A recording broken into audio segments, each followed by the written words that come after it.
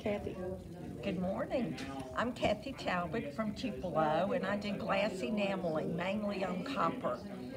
And it's just a deep rabbit hole that I just keep getting deeper and deeper into because it's so much fun. It's experiments, and I just love it. And we're so glad to be invited to this function at the Union County Museum. We've enjoyed our 3 days here and can't wait to do it again. Well, we're going to take a look at what you've got on your table, starting with your, is that your four? It's a kiln. A kiln, okay. Mm-hmm. And it heats to about 1,500 degrees, but the enamel is powdered glass. And I have my copper cut.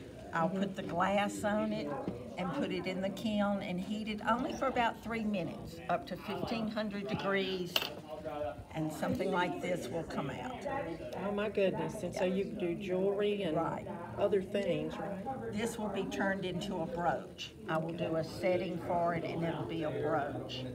I do bangles. These are bracelets. These start out as copper pipe that I form and beat and get my hammer out. A lot of my work is also torch fired. These pieces here are torch fired. Ladies need at least one good torch.